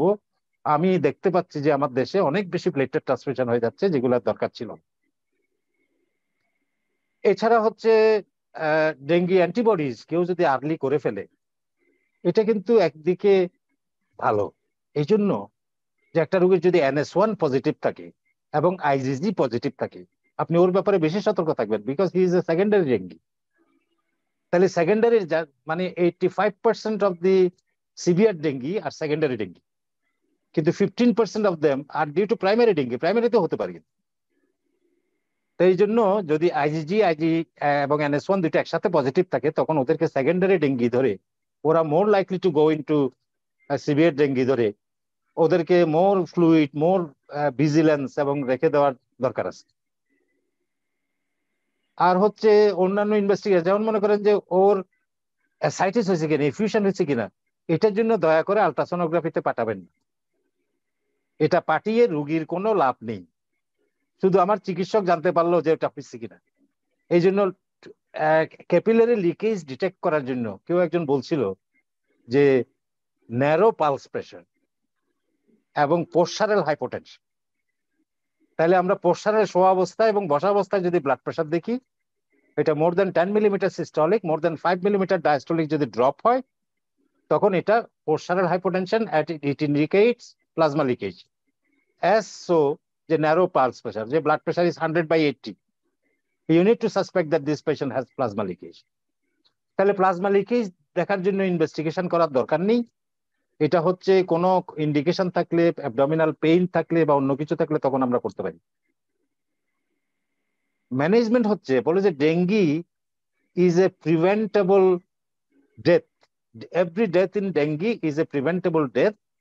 একটা ডেঙ্গি রোগী যদি ডাক্তারের হাতে পড়ে যায়, এই রোগী মারা যাওয়ার কথা নয়, কিন্তু মারা তো যাবেই কিছু, নাইলে তো স্ট্যাটিস্টিক্স বলে কিছু থাকতো না যে 1% মারা যাবে, এটা মারা যাবেই, এটা আমরা বন্ধ করতে পারবো না, কিছু রোগী মারা যাবে। কিন্তু ideally it is said that একটা রোগী যদি ডাক্তারের হাতে পড়ে যায় তাহলে সে মারা যাওয়ার কথা নাই। তাহলে কেন মারা যাওয়ার কথা নাই? Because he requires only ivy fluids, he doesn't need any medicine, he doesn't need anything else. তাহলে এই আইভি ফ্লুইডটা একটা ডেঙ্গি শক সিনড্রোম পেশেন্টকে একজন নার্স বা ডক্টর পাশে দাঁড়িয়ে থেকে ওর আইভি ফ্লুইডটা দিতে হবে। একটা শক সিনড্রোমের নাম ধরছেন মানে কমপক্ষে 2টা চ্যানেল, আইভি চ্যানেল ওপেন করতে হবে, মেবি 3। 2টা দেওয়ার পর আধা ঘন্টার মধ্যে ভালো হচ্ছে না, আধা ঘন্টার মধ্যে ইমপ্রুভ করতেছেন, তখন আপনাকে ফ্লুইড ইনক্রিজ করতে হবে, অথবা কোলয়েডের জায়গায় কোলয়েডে দিয়ে দিতে পারেন আর্লি, যদি দেখি যে না patient is high risk, you can use. এই জন্য প্রথম ফ্লুইড গুলো, আইভি ফ্লুইড গুলো আমি ডিএনএস প্রেফার করবো, because it is volume expander, এটা তাড়াতাড়ি ভলিউম রিপ্লেনিশ করতে সাহায্য করবে। তাহলে প্রথম কিছু দিয়ে পরে যখন আমি জানতে পারবো না যে ওর ভলিউম স্ট্যাটাস কি এবং কোনো বেশি দিয়ে দিচ্ছি কিনা, সেই সময় আমরা নর্মাল স্যালাইন এবং অন্যান্য গুলোতে দিয়ে চলে যাব। আর হচ্ছে কখন রুগীটা ভালো হচ্ছে, যদি রুগীর 48 ঘন্টা যদি এফেব্রাইল থাকে, আপনি বলে দেন যে you R free, you R safe. কারণ যারা সিভিয়ার ডেঙ্গিতে যাবে, যারা সিভিয়ার হয়ে মারা যাবে, ওরা এফেব্রাইল 48 ঘন্টার মধ্যেই এই জিনিসটা হবে। তাহলে আমি যখন কিছুদিন দেখেছিলাম এইসব রুগীগুলা, তখন আমি করতাম, আমি জিজ্ঞেস করলাম কয় ঘন্টা হয়েছে, জ্বর নাই, বলছে 48 ঘন্টা হয়ে গেছে, আমি তুমি বেঁচে গেছো, শেষ, তোমার কাজ শেষ, এটা আর কমবে না। সিমিলারলি প্লেটলেটও বলে যে এটা 48 ঘন্টা ধরে নিচের দিকে যায় এবং এরপর তো 48 ঘন্টা 72 ঘন্টা বা দেরি করে আস্তে আস্তে উঠতে থাকে। তাহলে এই জন্য শুধু রুগীদেরকে অপেক্ষা করাইতে হবে, কথা বলে একটা লিপ সার্ভিস দিয়ে ম্যানেজমেন্ট দিতে হবে, রেদার দেন প্লেটলেট ট্রান্সফিউশন। তাহলে আমরা ওই লিপ সার্ভিসটা দিচ্ছি না এবং ওইভাবে রোগীদের সাথে এমপ্যাথিক্যালি কথা বলতে পারছি না বলে আমাকে প্লেটলেট ট্রান্সমিশন দিয়ে এটা সমাধান করতে হচ্ছে। এছাড়া হচ্ছে আরেকটা জিনিস দেখেছি যে রিস্ক ফ্যাক্টরস অফ ডেথ, সেটা হচ্ছে রেফারেল। তাহলে গতবার আমরা যে 150 মতো রুগীকে রিভিউ করেছি, ডেথ রিভিউ করেছি, ওখানে আমরা প্রায় 60টার মতো রুগী পেয়েছি যেগুলোকে রেফার করা হয়েছে। তাহলে কেন রেফার করেছে? ওরা দেখেছে রুগীটা খারাপ, খারাপ হইলেই প্রাইভেট হসপিটাল গুলো করছে কি, বলে যে আমার এখানে না মারা গিয়ে সে স্কোয়ারে গিয়ে মারা যায়, অ্যাপোলোতে গিয়ে মারা যায়, ঢাকা মেডিকেলে গিয়ে মারা যায়, এভাবে করে ওরা রেফার করে দিচ্ছে। রুগীটাকে ইন্টারিম ফ্লুইড ম্যানেজমেন্ট দিচ্ছে না, অন দি ট্রান্সপোর্ট কোনো ফ্লুইড ম্যানেজমেন্ট না দিয়ে রেফার করে দিচ্ছে। ডেঙ্গু রুগীকে রেফার করাটা অন্যায়, ক্রাইম। রেফার যেখানে করতেছেন ওখানে কি করবে, ওর কি আইসিইউতে লাগবে? সেটা তো রেয়ার ব্যাপার, আইসিইউ লাগতে পারে, কিন্তু তাইলে ওকে রেফার করা মানে ওর ডেথকে হ্যাসেন করা। তাইলে এই রুগীগুলোকে সহজে আপনারা রেফার করবেন না। রুগী মারা যেতে পারে বলে রেফার করা উচিত হবে না। মারা যেতে পারে মনে হলে 2টা-3টা চ্যানেল খুলে ওদেরকে আইভি ফ্লুইড দিতে হবে। তাইলে এইভাবে করে আসলে ডেঙ্গিতে আমরা আনফরচুনেট যে এতগুলো রুগী, এগুলো হাসপাতালে মারা যাচ্ছে, হাসপাতালের বাইরে আরো বেশি মারা যাচ্ছে। যেসব নাম্বার গুলো দেখছি এগুলো কিন্তু আসল নাম্বার নয়, এগুলো হচ্ছে সরকারের কাছে এসে ওদের নাম্বার জমা দিছে, এই জন্য এটা ওরা জানতে পারছে যে গভর্নমেন্ট যে এটা এতগুলো মারা গেছে, এতগুলো কেস হয়েছে। তাহলে এটা শনাক্তকৃত রুগী, নট ডেঙ্গু রুগী। ডেঙ্গু রুগী এর কমপক্ষে 10 গুণ। আর হচ্ছে যেটা মারা যাচ্ছে সেটা হচ্ছে হসপিটালে কনফার্মড NS1 পজিটিভ যারা, ওগুলাকেই শুধু ওরা কনফার্ম ডেথ বলতেছে ডিউ টু ডেঙ্গি, বাকিগুলাকে ডেথ বলছে না, বলছে তুমি এটা তো কনফার্মেশন নেই। তখন আমাকে যদি বলে যে আপনার তো কনফার্মেশন নেই, আমি যে এটা তো ক্লাসিক্যাল ডেঙ্গু, এটা ইলনেস এরকম ছিল, এটা বলছে না NS1 পজিটিভ না থাকলে বা অ্যান্টিবডি পজিটিভ না থাকলে ওইটা ডেঙ্গু বলা যাবে না। এইভাবে করে আমরা কিন্তু নাম্বারগুলো কমিয়ে রাখছি, তাইলে আসলে কিন্তু আরো বেশি। তাহলে সেটা নয়, আমরা নিজেরাও অসুস্থ হতে পারি, আমাদের বাচ্চা কাচ্চারা অসুস্থ হতে পারে, আমার আত্মীয় স্বজন হতে পারে, তাদের রুগী তো আছেই। তাহলে আমরা কিন্তু ডেঙ্গুতে আমার হাতে যদি পড়ে আমি একটা ডেঙ্গুকে আমি জান দিয়ে ফেলবো, কিন্তু মরতে দেবো না। তাহলে এইরকম অ্যাটিটিউড নিয়ে আমাদেরকে ডেঙ্গু রুগীগুলোকে চিকিৎসা করতে হবে। এবং ডেঙ্গুতে ডেথ যে আসলে প্রিভেন্টেবল, এটা সত্যি preventable if you can manage only 2 to 4 hours very appropriately with IV fluid. So thank you very much. Thank you for patient hearing. Thank you, sir. Thank you very much for your very much informative and important discussion regarding dengue management. আমরা আশা করি আমরা যদি আসলে guideline গুলো properly follow করতে পারি। Sir যে বিষয়টা বললেন যে আসলে আমরা সভা সেমিনার সবকিছু করছি, আমরা থিওরিটিক্যাল অনেক কিছু জানছি, কিন্তু প্র্যাকটিক্যালি আসলে কতটুকু আমরা এটাকে অ্যাপ্লাই করতে পারছি, এটা আসলে ইম্পর্টেন্ট। যে সিচুয়েশনটা সরাসরি আমরা কতটুকু এফেক্টিভলি হ্যান্ডেল করতে পারছি, এটার উপরেই কিন্তু আসলে মেইনলি ডিপেন্ড করতেছে যে আউটকামটা কি হবে। তো আমরা সবাই আমরা আমাদের সাধ্যমতো চেষ্টা করব একটা ডেঙ্গু পেশেন্টও যেন আমাদের হাতে মৃত্যু না হয়। যেহেতু এটা প্রিভেন্টেবল, সুতরাং এখানে দায়ভারটা আমাদের যারা চিকিৎসক, আমরা যারা চিকিৎসা দিচ্ছি তাদেরই কিন্তু বেশি। সুতরাং এই দায়িত্বটা আমাদেরকে কাঁধে নিতে হবে। তো আমরা প্রোগ্রামের শেষ পর্যায়ে চলে আসছি। এই পর্যায়ে আমি professor doctor Mohammad Zakir Hussain sir, medicine departmental head, principal, TMSS medical college Bogura, স্যারকে তার কনক্লুডিং স্পিচ দেওয়ার জন্য আমি অনুরোধ করছি। Thank you doctor Mohammad Shahidul Islam Shahin. আমি প্রথমে আমার অনেক শ্রদ্ধাভাজন শিক্ষক তুল্য বড় ভাই প্রফেসর ডক্টর মোহাম্মদ রেদওয়ানুর রহমানকে ধন্যবাদ জানাচ্ছি। তার কনক্লুডিং স্পিচ অত্যন্ত সুন্দর, মানে practical aspect of dengue management খুব ভালো লেগেছে, অনেক কিছু জানতে পারলাম। আর আজকের speaker doctor Fazle Rabbi, no doubt I think infectious disease, he is one of the best speaker now at this moment in Bangladesh. তার অত্যন্ত জ্ঞান গর্ভ লেকচার। আমি মনে করি ডেঙ্গু ম্যানেজমেন্টে আমরা যারা অ্যাক্টিভলি পার্টিসিপেট করেছি এবং যারা পরবর্তীতে এই লেকচারটা শুনবো, ডেফিনেটলি উপকার হবে। ডেঙ্গু ম্যানেজমেন্টে ডায়াগনোসিস নিয়ে এখন বোধহয় আর কনফিউশন খুব একটা নাই, কারণ এই মুহূর্তে যেহেতু এটা epidemic, any person having fever 2 days, 3 days, 4 days duration, first year it is dengue unless proved otherwise, whatever may be the test result. কারণ আমরা জানি এনিসন অ্যান্টিজেন টেস্ট কিন্তু 100% ক্ষেত্রে পজিটিভ আসে না, এবং এটা ডিপেন্ড করে যদি ফার্স্ট ডে অফ ফিভারে করি তাহলে পজিটিভিটি অনেক কম, যদি থার্ড ডেতে করি তাহলে পজিটিভিটি হাই, তাও সেটা অ্যারাউন্ড 70-80%, 100% না। সো আমি যদি কাউকে সাসপেক্ট করি ডেঙ্গু ফিভার, টেস্ট যদি নেগেটিভ হয়, সতর্ক দৃষ্টি রাখতে হবে, হয় নট ইট ইজ ডেঙ্গু। এটা খুব ইম্পর্টেন্ট একটা কথা। আর একটি কথা হলো অ্যান্টিবডি টেস্টও কিন্তু 100% ক্ষেত্রে পজিটিভ আসে না, এবং সেটা সাধারণত বেশি পজিটিভিটি হয় after 5 days, that is 6 day onwards, এটা পজিটিভটা বেশি হয়। সো আমি সেকেন্ড ডেতে যদি অ্যান্টিবডি টেস্ট করি আমি নেগেটিভ পাবো, আমি যদি 5th 6th ডেতে যে অ্যান্টিজেন টেস্ট করি আমি নেগেটিভ পেতে পারি। আবার অপটিমাম টাইমে করলেও কিন্তু 100% ক্ষেত্রে পজিটিভ আসে না। সো এই পিটফল গুলো আমাদের, এই ইয়েগুলো আমাদের জানা থাকলে ম্যানেজমেন্ট একটু সুন্দর হবে। আর একটা জিনিস, আমাদের ফ্লুইড ম্যানেজমেন্ট আমরা চিকিৎসকরা একটু কনফিউজ, কোনটা ক্রিস্টালয়েড কোনটা কলয়েড, কখন হোল ব্লাড দেব, কখন প্ল্যাটলেট দিব অথবা দিব না, কখন ক্রিস্টালয়েড দেব কখন কলয়েড দেব, এটা নিয়ে কিন্তু এবং বাজারে কোনটা ক্রিস্টালয়েড কোনটা কলয়েড অ্যাভেলেবল কোনটা, এইটাও কিন্তু আমরা কনফিউশনে আছি অনেকে। আর একটা জিনিস এইচসিটি, যেটা এটা খুব কিন্তু important, এইচসিটি haematocrit in dengue fever patient. সাধারণত হেমাটোক্রিট লেভেলটা হয় হিমোগ্লোবিন যা আছে তার around 3 times, haemoglobin 11, so haematocrit তার 3, 11, 33, 34 থাকবে, এটাই স্বাভাবিক। কিন্তু এই হেমাটোক্রিট যদি কোনো কারণে বেশি কমে যায় অথবা বেড়ে যায়, তখন আমরা কোন ফ্লুইডটা চুজ করব, কখন করব, এটা কিন্তু খুব ইম্পর্টেন্ট। যেমন বেড়ে গেলে আমরা হয়তো কলয়েড দিই, কমে গেলে আমরা হয়তো হোল ব্লাড দেওয়ার চিন্তা করি। এই ফ্লুইড ম্যানেজমেন্ট, ক্রিস্টালয়েড, কলয়েড এবং ব্লাড আর প্লেটলেট ম্যানেজমেন্ট, এইটা সোশ্যাল কারণেই চিকিৎসকরা দিতে অনেক সময় বাধ্য হয়। কারণ যখন প্লেটলেট কমতে থাকে ব্লিডিং হবে না, এটা তো স্যাঙ্গুইন হয়ে বলা যায় না। যদি ব্লিডিং হয় আর প্লেটলেট না দেই, বিশেষ করে আউটসাইড ঢাকা পেরিফেরিতে, এটা খুব একটা রিস্কি মানে প্রবলেম, রিস্ক হয়। এই জন্য রুগীরা তারা এই ডোনার নিয়ে রেডি হয়ে থাকে, কখন প্লেটলেট দেবেন, প্লেটলেট তো 20,000, প্লেটলেট তো 30,000, দিচ্ছেন না কেন।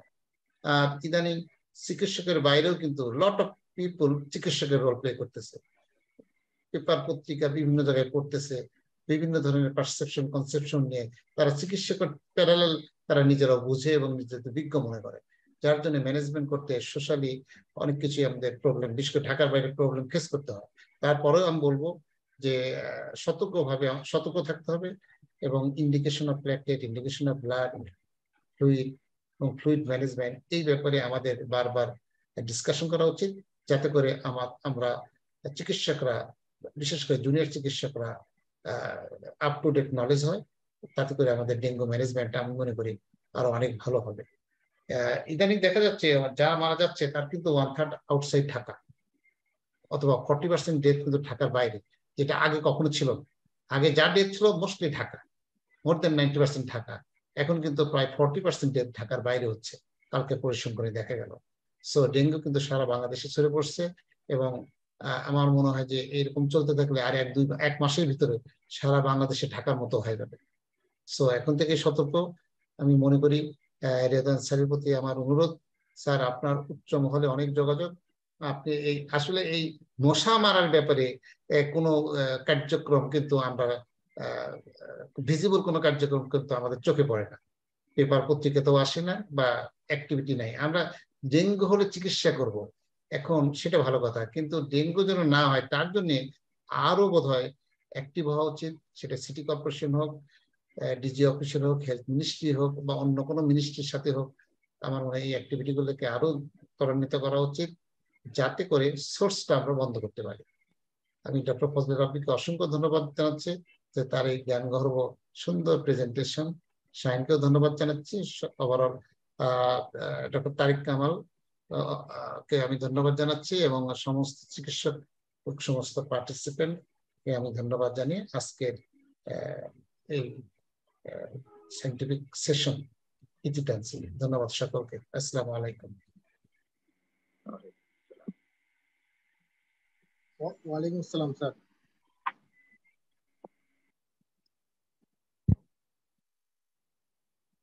স্যারকে অসংখ্য ধন্যবাদ এত সুন্দর একটা সেশন আমাদের মাঝখানে উপহার দেওয়ার জন্য। আসলে আমরা অনেকদিন ধরে চিন্তা করতেছিলাম যে ডেঙ্গুতে এবার আউটব্রেকটা অনেক বেশি, গত বছরের থেকে এবার ইয়েটা অনেক বেশি। তো আমাদের আগে থেকে চেষ্টা ছিল যে বাংলাদেশ শিক্ষার্থীদের জন্য আমরা যদি এরকম একটা সেশন উপহার দিতে পারি, বিশেষ করে যারা ইন্টার্ন ডক্টর, যারা পোস্ট গ্রাজুয়েট ট্রেইনি, যারা পেরিফেরিতে বিভিন্ন মেডিকেলে ডেঙ্গু ট্রিটমেন্ট দিচ্ছে। তো আসলে সবার কথা চিন্তা করেই মূলত আমাদের সেশনটা, এবং হচ্ছে যে সেশনটা আমাদের আরেকটু আগে হওয়ার কথা ছিল, কিন্তু একটু ছাত্রদের ব্যস্ততা এবং একই সঙ্গে হচ্ছে আমাদের এইচসিপিএস পরীক্ষা হলো কয়েকদিন আগে, এবং বিভিন্ন রকমের জটিলতা এবং ব্যস্ততার জন্য মূলত আজকের সেশনটা আমাদের আজকের সেশন একটু এত পরে হলো আসলে। বাট আমরা চেষ্টা করবো এরপরে বাংলাদেশের যদি কোনো আউটব্রেক হয় সেগুলো সেশনগুলো দ্রুততম সময়ের মধ্যে আয়োজন করার জন্য। এবং আজকের সেশনটা আসলে আমি খুবই কৃতজ্ঞ আমাদের শ্রদ্ধেয় ফজলে রাব্বি চৌধুরী স্যারের প্রতি, এবং আমার খুবই প্রিয় একজন মানুষ অধ্যাপক জাকির হোসাইন স্যার, যিনি আমার পাশে না থাকলে এই সেশনটা এত সুন্দর আসলে হতোই না। এবং টিএমএসএস মেডিকেল কলেজের মেডিসিন বিভাগ আমাকে প্রথম থেকে অনেক বেশি হেল্প করে যাচ্ছে, বিশেষ করে শাহিন স্যার, জাকির স্যার থেকে শুরু করে প্রত্যেকে আমাকে অনেক বেশি হেল্প করে যাচ্ছে এই একাডেমিক সেশন গুলো কন্ডাক্ট করার ক্ষেত্রে। তো আমি সবার প্রতি কৃতজ্ঞতা জ্ঞাপন করছি, এবং একই সঙ্গে আজকে যারা পার্টিসিপেন্ট তাদেরকে আমি অনেক ধন্যবাদ জানাচ্ছি। বিশেষ করে আজকের সেশনটা এত বেশি ভাইরাল হয়েছে, আমরা মোটামুটি বাংলাদেশের বিভিন্ন জায়গা থেকে 7 থেকে 8 জন আমরা কোহোস্ট হিসেবে আর কি আছি সেশনটাতে। মানে সবাইকে আমরা চেষ্টা করছি সুন্দর একটা সেশন উপহার দেওয়ার জন্য। এবং প্রিয় দর্শক বিন্দু এবং শিক্ষার্থী বিন্দু, এবং একই সঙ্গে আজকে আমাদের সাথে মিটিং এ যারা ছিলেন শুরু থেকে শেষ পর্যন্ত, আপনাদের সকলকে ধন্যবাদ। এবং জেনেসিস প্রতিষ্ঠা লগ্ন থেকে এই রকমের সেশন মূলত আয়োজন করে যাচ্ছে আপনাদের জন্য। তো আশা করি আমাদের সঙ্গেই থাকবেন। যদি কোনো প্রশ্ন থেকে থাকে আজকের সেশনটি সম্বন্ধে আমাদেরকে কমেন্টস করে জানাতে পারেন। আমরা চেষ্টা করব সেই প্রশ্নগুলো আজকের সেশনের যিনি মডারেটর আমাদের শ্রদ্ধেয় ফজলে রাব্বি চৌধুরী স্যারের কাছে এই প্রশ্নগুলো পৌঁছানোর জন্য। আশা করি সবাই ভালো থাকবেন, সুস্থ থাকবেন। শুভরাত্রি। Thank you. Thank you sir.